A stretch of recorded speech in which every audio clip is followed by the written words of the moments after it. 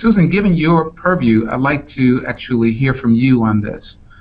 What have you seen in terms of some effective and creative recruitment approaches? Well, I think of two approaches off the bat.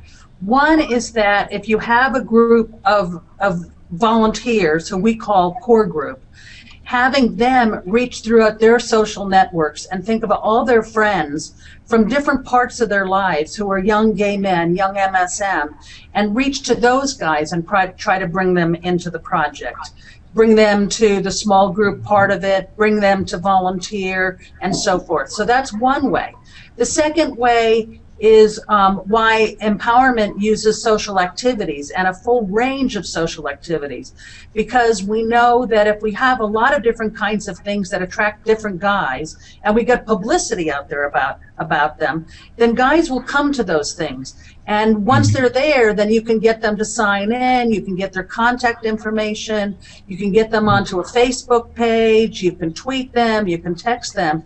And so this idea of putting on a range, different kinds of activities, whether it's a sports activity, whether it's a job trainings activity, how to write resumes, a big dance party, all these things will attract different kinds of guys, and from that you get their contact information to get them more involved in the project. Mm-hmm. So having a variety of activities that will interest them. That's right. That will have, provide some incentive for them to come in the first place. Right, and very, very different kinds of activities. Don't all use the same thing all the time. Right. Yeah, this demands creativity, definitely. Yeah. Greg, could you speak to that as well? Particularly, you had talked about this in your concern around reaching, again, the younger men.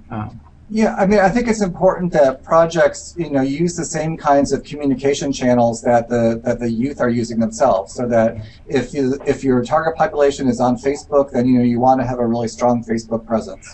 If your target population is, all youth are texting, and so projects have used programs like Tatango to send out mass text messages to the people on their lists.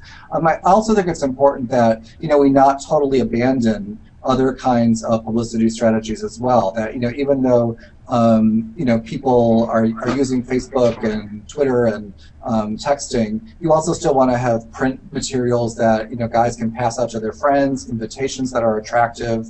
You might want to have flyers at coffee shops, at clothing stores that are popular with the population, any kinds of venues where guys are going that they have the that they can find information about your projects there. I think sometimes using HIV testing sites to recruit participants is really important. That to make sure that where the youth are going for testing is also where they're going to see a flyer for the project or pick up a card. That counselors and faith community leaders, who are open and affirming, or healthcare providers, will know about your project and be able to refer the youth into the intervention as well.